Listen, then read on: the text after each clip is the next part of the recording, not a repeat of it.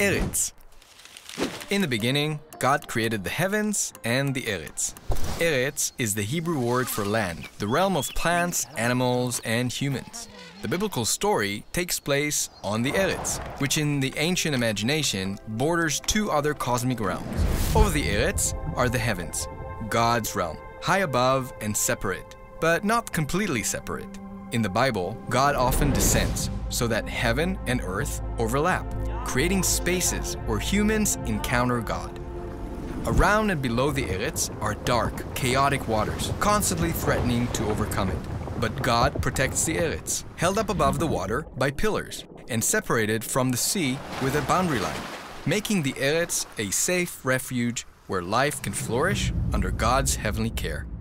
God set a boundary for the sea so that the water would not violate His command when He marked out the foundations of the erets.